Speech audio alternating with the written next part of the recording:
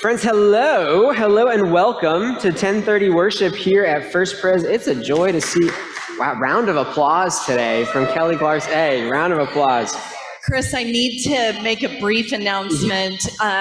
We have all 9 hearing packs here for the Here to Assist hearing technology, using that word in lots of different ways. However, we got some feedback at 8:30 that not all the hearing packs are working well. So we really want to encourage you, if you get a hold of a pack that's not working, to sort of set it aside, give it to a deacon, let them know, and go get another one. And all of them are filled with fresh batteries as of Friday. Yep. Thanks, Chris. And they need to face front. Okay. That's good to know. It is true. The way that you hold the pack actually can kind of manipulate the sound a little bit. So make sure you find where the pack needs to be as it sits on your chest. Y'all, wanted to make an announcement before we get going. If you did not join us last week, you're lucky because they're happening all month long. Together on Tuesdays is every Tuesday in the month of June, 6:30 to 8. Last week we were joined by Nico's Cheesecake, and they were amazing. I literally took like 3 home with me. But this week we're having a little bit of a grill out. Parker Adamson is going to bring his grill. We're going to get some stuff on there. Would love to have you join us, 6:30 to 8. We'll keep an eye on the temperature in case we need to adjust where we are, but hope to see you. Body, Mind, Soul Camp starts this week. The downstairs is fully decorated, and our Director of Christian Formation, Mallory Montoya, is really looking forward to welcoming the children. Thanks to those of you that have helped her in a variety of ways. We look forward to the time. Yeah. And just maybe a thank you to David Nesbitt, who joined us at our 9:15 Christian Formation Hour. It was a joy to have him, and it was fascinating. David is an architect in town. And if you're interested in joining that class, join us next week, 9:15. All right. But friends, we come here with things that lay heavy on our hearts, or maybe that buoy us up. Today, we especially remember Sandra Dubowski. Sandra is having surgery this week on her arm. We also remember Mary Lanham. Mike Lanham passed away very unexpectedly this past week. Many of you probably know Mike. He was a through and through Presbyterian. And so please keep Mary and all of their children in your prayers. We also want to celebrate, if you didn't notice, we have a rose sitting close to the chancel. And that is because there has been a new birth in the church family. We are super, super excited that little Claire Schrotel is back from the hospital. The family is back from Houston, and parents Connor and Alex are getting acquainted. So keep them in your prayers as well as we pilgrim with them this week. But whatever you carry with you on your heart, we come to the font, because this is the place that holds us. And we pour the water, and we remember our baptism, saying again, welcome home, children of God.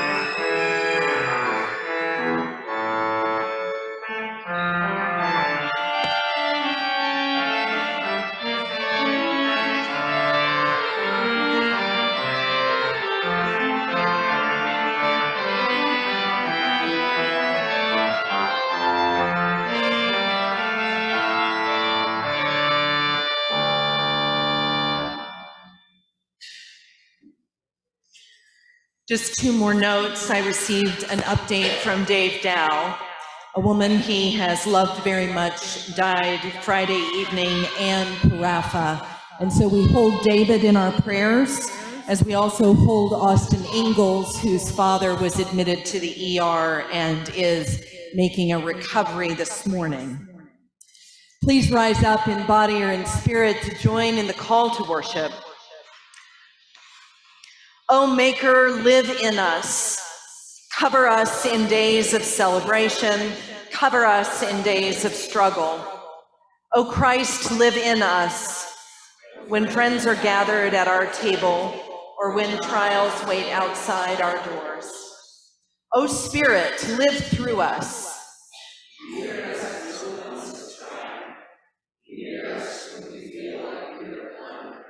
Let's join together in praise. Alleluia.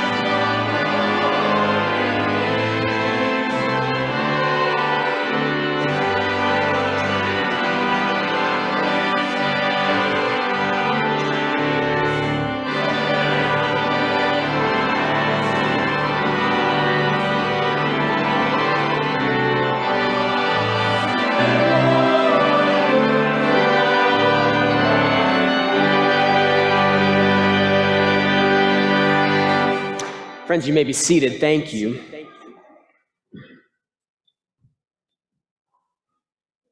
Friends, let's come together in one heart and one voice, using the prayers given to us by our brothers and sisters in the Christian Church of Nigeria, as we confess our sins together. Lord, who formed the human family to live in harmony and peace, we acknowledge before you our divisions, hatred, injustices, and greed. May your church demonstrate before the world the power of the gospel to destroy division, so that in Jesus there may be no barriers of wealth or class, age or intellect, gender or identity, race or color, but all may be equally your children, members one of another, and heirs together of your everlasting kingdom. Amen.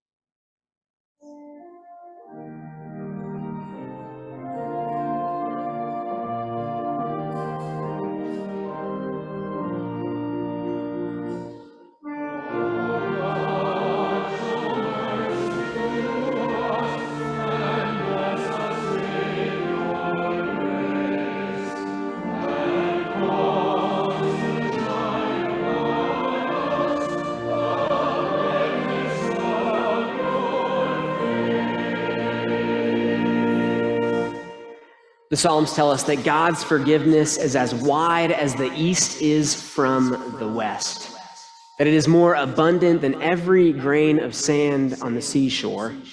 And so take heart. Today you are forgiven, and be at peace. But don't just keep that peace to yourself, but rise and share it with your neighbor, saying, "The peace of Christ be with you."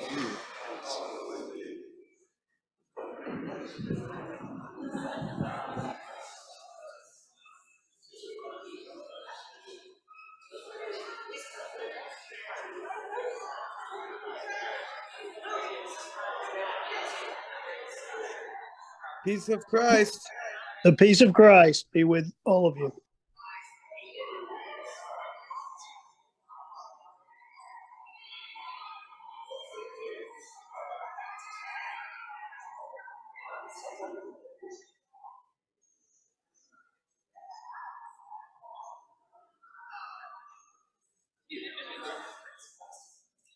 As we continue greeting one another, let's sing our children forward for some time together.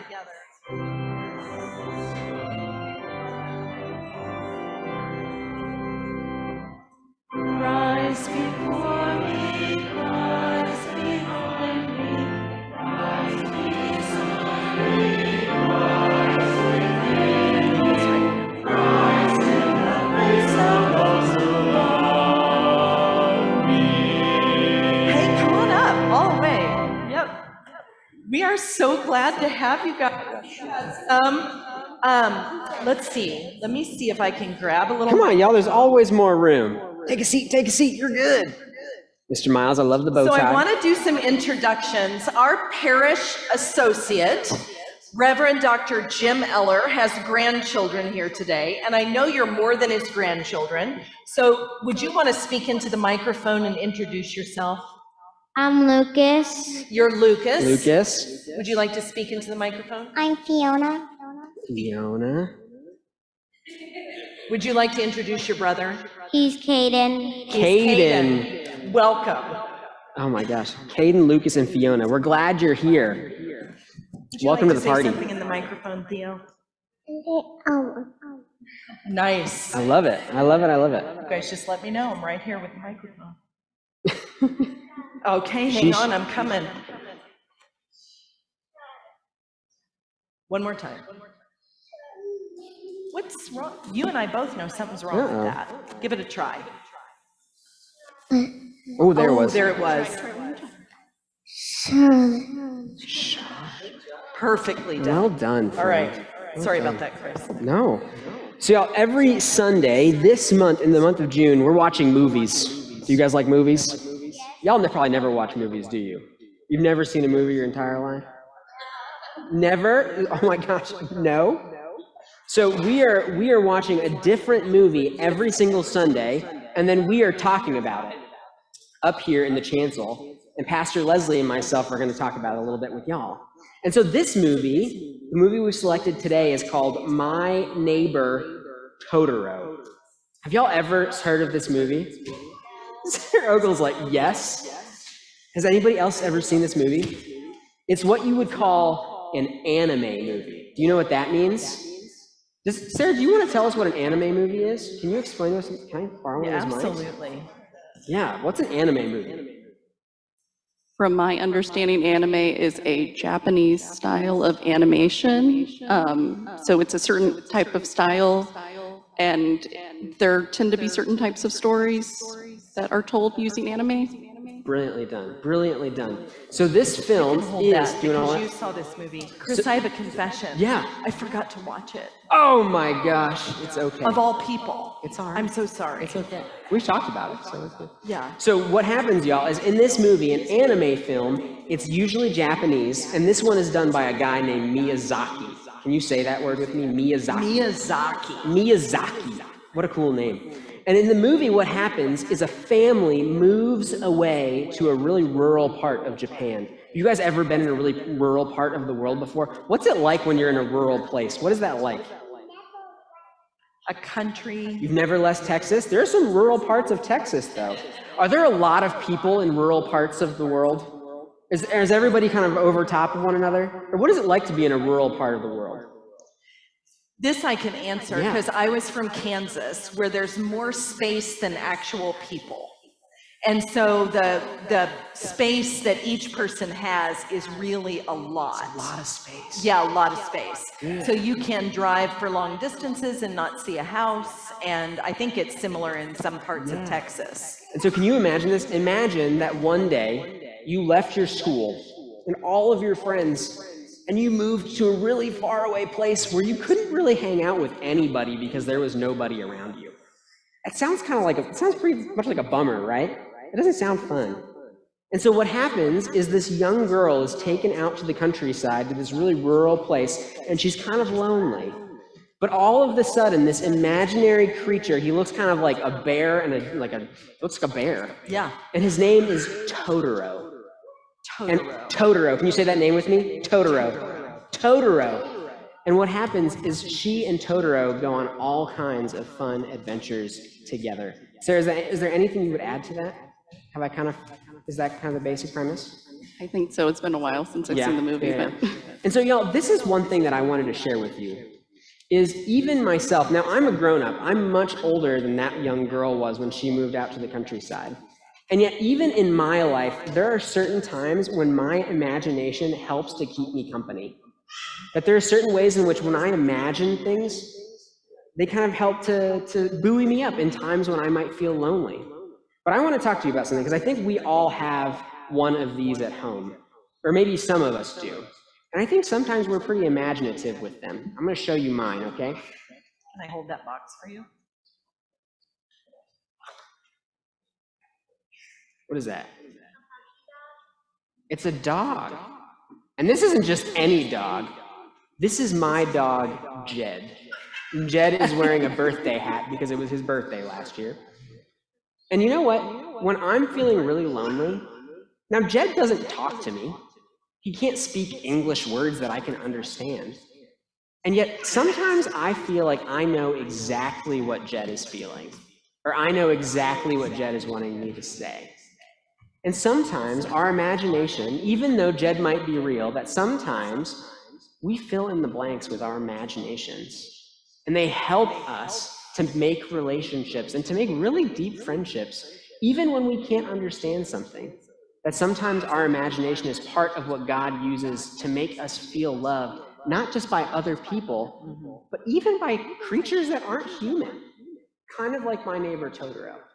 This girl felt so lonely, and yet it was this creature that she had imagined that wasn't even an animal, that wasn't even a human being, and yet it reminded her of how loved she really was. Leslie, is there anything you want to add to that?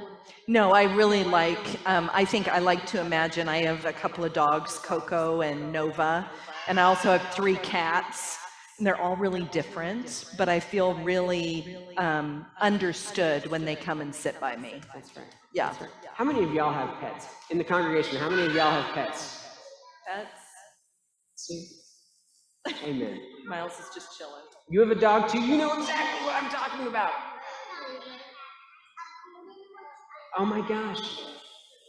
It's so right. Y'all, so what we're going to do is we're going to stand up and face them, okay? And we're going to say a prayer together, and we're going to teach it to you, okay? So follow me.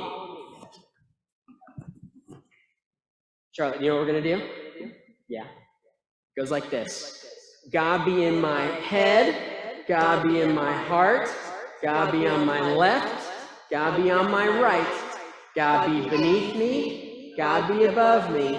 God be in the faces of all who love me. Go and be imaginative this week, friends. I needed a little camera on Arthur and Miles as their dads were moving them through the prayer. I love it. Hey, thanks for joining us. Thanks for joining us.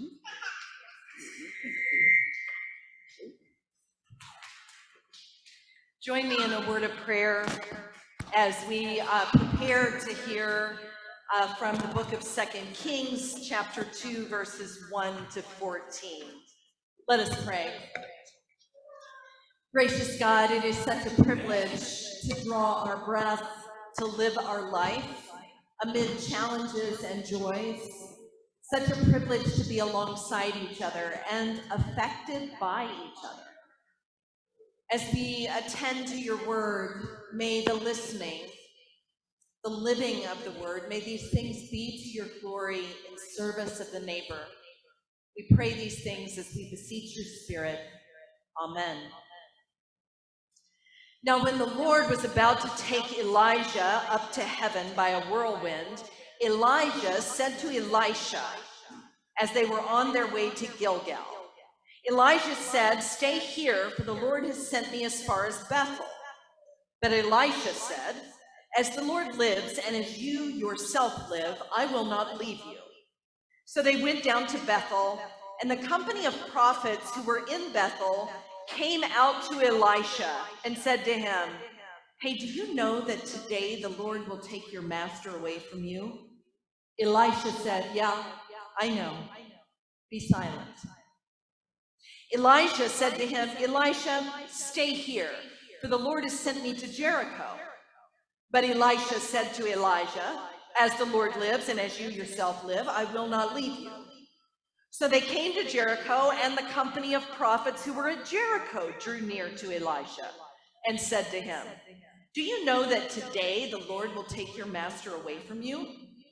Elisha answered, "Yes, I know. Be silent." Then Elijah said to Elisha yet again, "The Lord has sent me to the Jordan." But, he said, Elisha said, "Stay here, for the Lord sent me to the Jordan."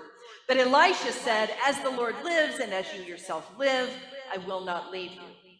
So the two of them went on. 50 men of the company of prophets also went and stood some distance from them, as they both were standing by the Jordan.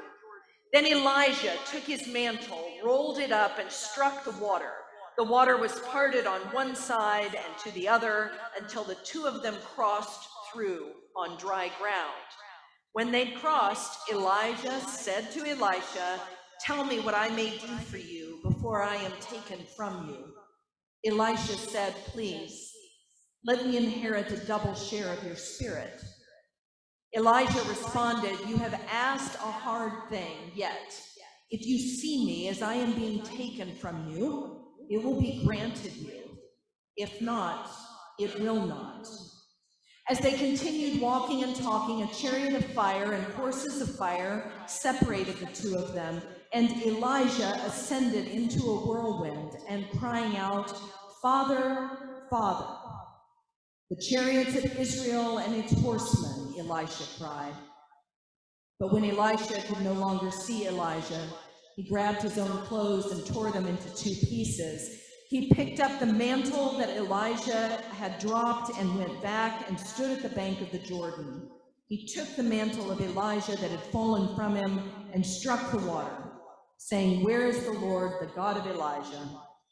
When he struck the water parted to one side and to the other, and Elisha went over. This is the word of the Lord. Thanks be to God.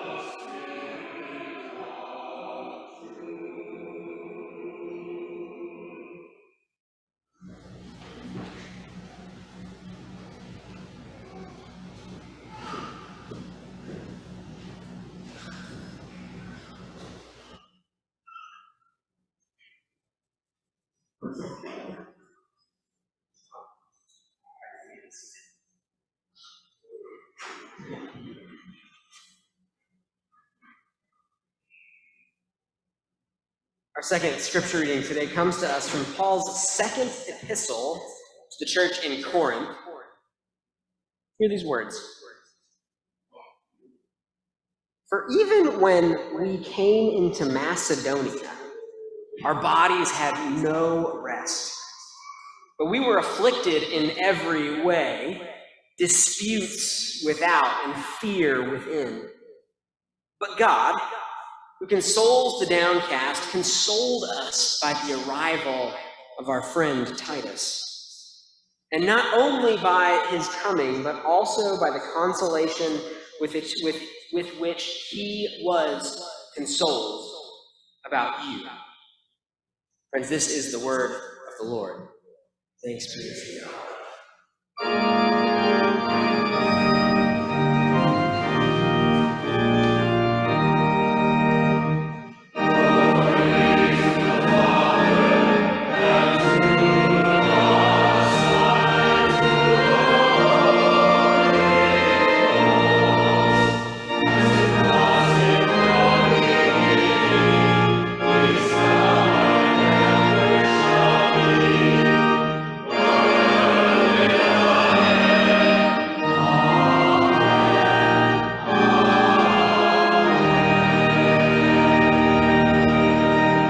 You may be seated. Thank you, Reverend.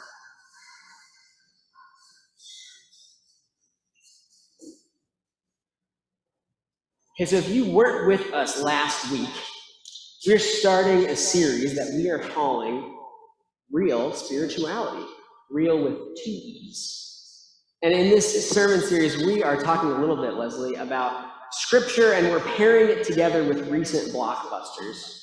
And so today, do you want to say anything about this movie that we watched this week? Yeah, I really liked this movie. I'm a little jealous that it's yours to preach on. Banshees of, I say Inisherin. I don't know. I say Inisherin. Inisherin. So I have to confess that I kind of like dark movies, and Yeah. this is definitely dark. I appreciated that when he said he was going to cut off a finger, he did it. He really followed through. I really liked the way it followed their friendship, even through imperfect moments. I don't know. No, I loved it too. What did you think about, the cinematography, the way in which I found it beautiful? Yeah, it was gorgeous. I mean, I appreciated the way that it really attended to pathways through the village. I thought it was really clear that these two men were on a journey. I couldn't quite figure out where the city center was, Yeah. other than the bar, but Other than the bar. but I appreciated that too. I didn't really understand all the movie. It just gave me a lot to think about. Someone said at 8:30, they said that they thought the best characters in the movie were the animals. Well, that's... The donkey, and I heard a yes from back at the donkey. Yeah, no, that's really insightful. Yeah. I don't know if I agree with best. Well, I really liked the friend who was trying to cut it off. Cut off the friendship, cut off his finger, all of the things. But I thought he was very interesting. he's got real commitment to severing that tie and to severing other things. Yeah. And in the end, do you feel like they severed it? Do they feel like they severed? Well, I feel like at the end of the movie, so don't want to ruin it if you haven't seen it yet, but at the end of the movie, I almost feel like it shows you that there's another kind of bond that hatred makes. Okay. That in sometimes like anger, that usually the people we're most angry at are the people that we love the most. And so even though they hate each other, that has its own kind of intimacy. So anger has a level of intimacy. I think so. I mean, how often are we thinking about people and we're like, ugh, but we're still thinking about them all the time. Exactly. Yeah. You know? Yeah. So what would you rate the movie out of 10? I'm at a 9. Whoa! I liked it. Yeah. Last week was 5.5. Well, I didn't like it. No? Yeah. I would be similar. I would be up there too. I would probably say 8.5 or 8, but I thought it was brilliant. Yeah. Thanks for letting me chat about it. Always. Thank you.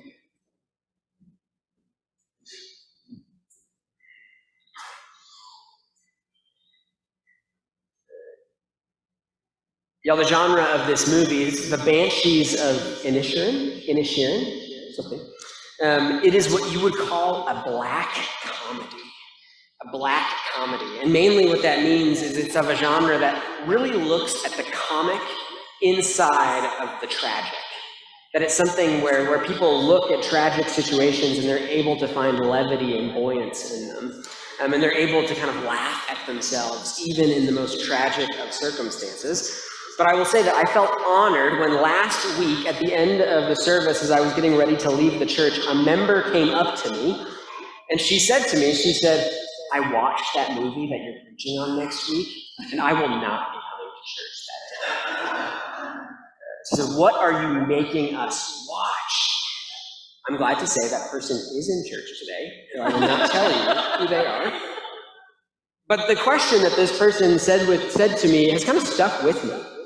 Indeed, what are we watching when we watch a black comedy like this?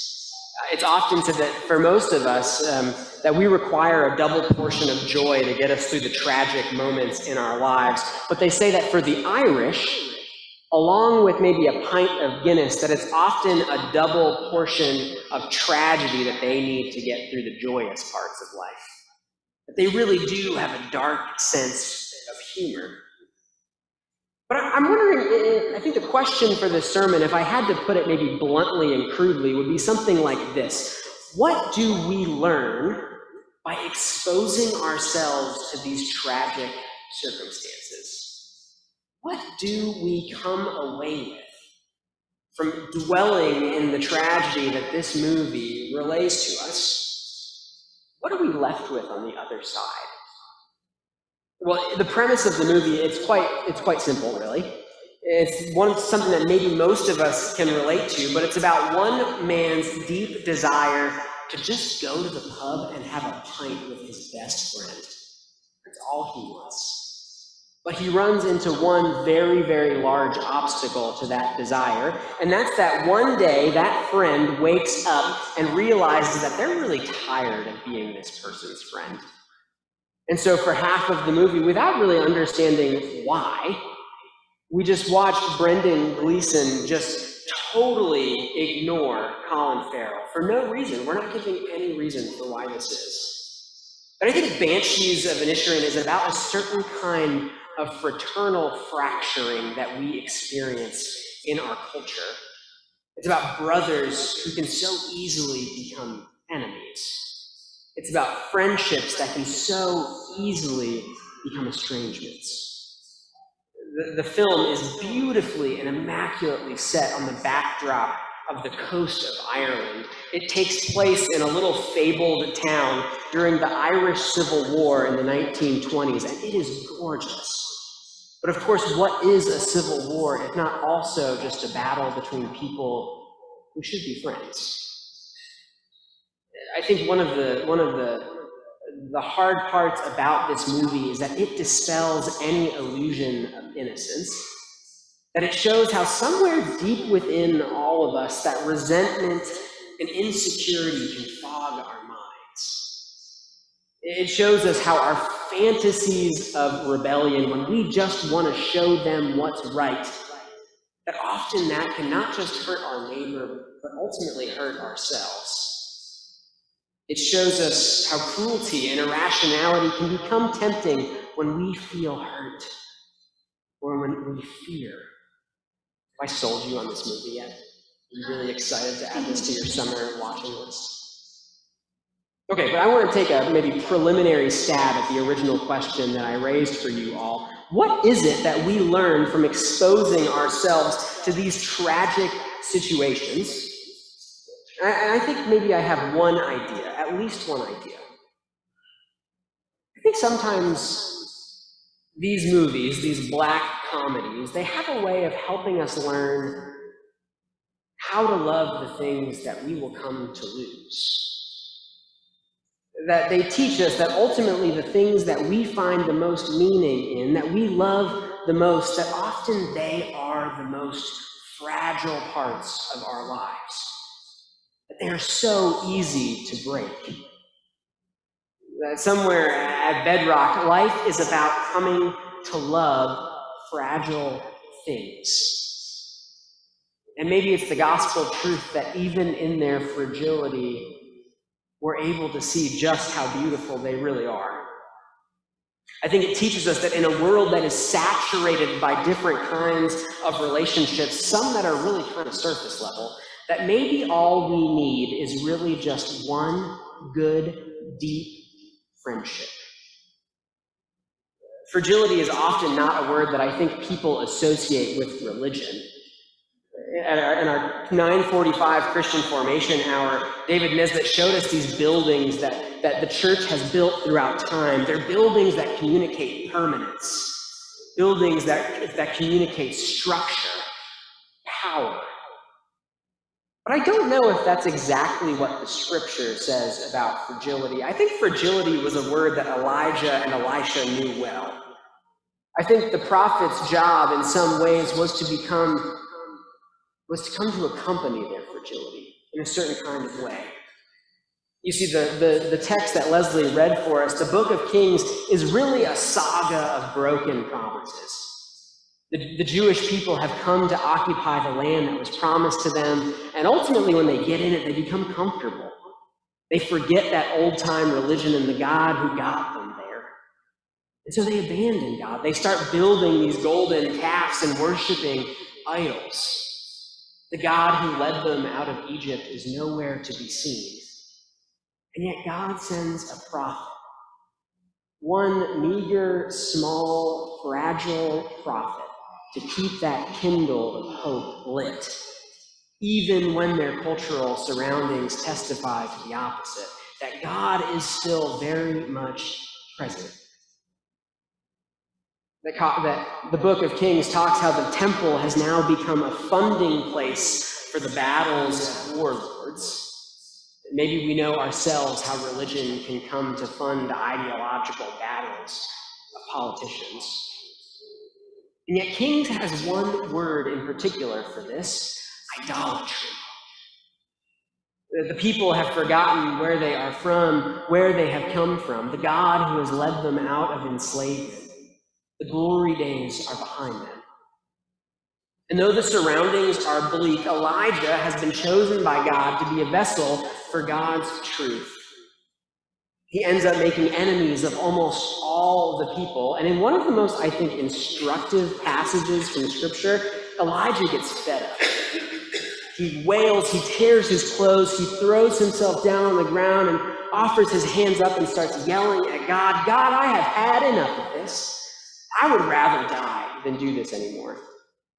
And maybe in some of the most profound words offered by the God of the Old Testament, God looks at Elijah and says, friend, we're going to get you some food and a nap, and things will be better in the morning. But Elijah was familiar with his own fragility. And so in our passage for today, we're greeted with a text that talks about a fiery chariot that comes down and sweeps up this prophet. And I can guarantee you that if you go to the back and you look at the coloring pages that our children have been given for this week, it'll talk about this story and about the fiery chariot, about the miracle of being taken up by God. But I don't know if that's the real miracle of this story.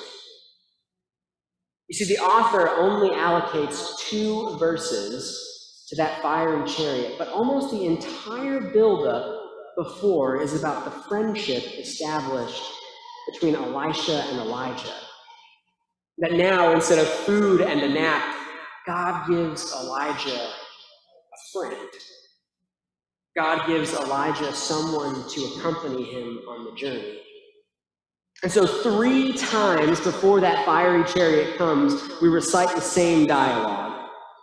Elijah tells Elisha, hey, I've got to go and do my work for the Lord. I need you to stay here. And almost responding without blinking an eye, Elisha says, as long as the Lord lives, I won't leave you. You're not going alone. But if you were to look up these places on a map, if you were to look up Gilgal and Jordan, Jericho on a map, it would seem like quite an odd itinerary. And if you know anything about the Hebrew Bible, then you know that these are extremely important places in the Jewish imagination. They are places of triumph, of victory. Maybe you remember that old-time song we all were taught in Sunday school about how the walls of Jericho just came a-tumbling down, right? Or maybe you've read about the town of Ai and how the sun stood still as Joshua defeated his enemies. Maybe you've read about the crossing of the Jordan, when that fateful moment when the Israelites finally made it to the promised land and the waters literally divided themselves, welcoming in the Israelite people. But now all has been forgotten. The triumphs have long been forgotten. The Jewish people have long forsaken their story and the God who led them through it. At one point in time, these sacred sites spoke of God's victory and God's faithfulness, but now they tell a story about estrangement. But do you see what's happening here? This might all sound very sad to you, but Elisha is not letting Elijah flee into that darkness by himself. Maybe we all know those parts in our own lives, those parts of ourselves that once held us up, that we counted as victories, the parts in our lives where we felt triumphant. Maybe we've also known what it means to lose that feeling, to feel like we've been forgotten, like the story that once held us together can barely keep us from falling apart. But if anything, the Banshees of Inisherin shows the cruelty of isolation. I think Elisha shows us what faithful companionship really looks like. that we will not go alone into the darkness, no matter what it looks like. That often we become fascinated by the fiery chariot that awaits Elijah, but I wonder if the real miracle is that we are not alone. And if the gospel is true, then friends, we should expect to be implicated in one another's messiness. We should expect that friendship should become a possibility, even between unlike peoples. We should expect to be community, to not let each other go. You see, now that I'm a pastor, I keep getting all of these Facebook notifications, these Facebook advertisements about how I can grow my ministry with 5 easy steps. You know, it's that easy. It just requires 5 easy steps. And by thriving ministries, I often think that what these Facebook advertisers mean is they mean ministries that will grow as fast as possible, that will attract as many people as possible, as quickly as can be. But I wonder if our text this morning forces us to think about growth in a different way. That if we were asked, what does it mean to measure the faithfulness of this place, of the church? I wonder if we wouldn't just count names in pews, however much money we were able to raise for this or that cause. But I wonder what it would mean to measure our discipleship by the number of people who we knew that we could call upon in the middle of the night. The amount of times that we stayed to linger with that stranger just to talk a few moments longer. The number of donuts and cups of coffee that we consumed after worship, becoming even better acquainted with that person who maybe is a stranger to us. The number of times that we took that first-year college student to lunch because they felt like they were on their own for the first time in their lives. The number of times that we were inconvenienced helping that person next to us worship. What if friendship was the measure by which we adjudicated this place? Because we need each other. We need each other. So I've tried to bat this back and forth in my head, thinking of a slogan that maybe we could adopt for the Christian church. And I wonder if this would be a good one. Organized religion for disorganized people. Or maybe even better, how about this one? That the Christian faith is about grace for people who know that they really need it. Now maybe God's grace finds us in moments of triumph and in fiery chariots raining down from the sky, but maybe grace even more often finds us in small gestures of companionship. When our friends know that they can count on us, or when we know that we don't have to walk the road alone. Like the time of Kings, the Banshees of Inisherin, it's a quiet saga about broken promises. It's about how easy it is to fall into hatred and animosity. That makes it a hard watch. But faith can handle our hurt. Faith can handle our hatred and our division. You see, Jesus came into the world not just to forgive us, but to heal us. Jesus came into this world not just to instruct us, but to walk alongside of us. Jesus came into this world to call us friends. For even in our darkness, He won't leave us alone. Amen.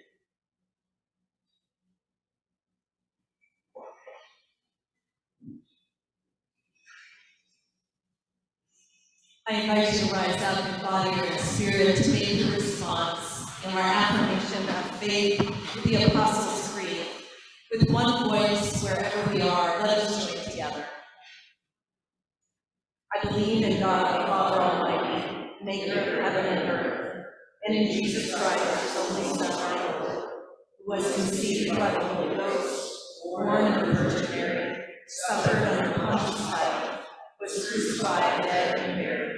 He descended into hell. On the third day, He rose again from the dead. He ascended into heaven and sitteth on the right hand of God, the Father Almighty.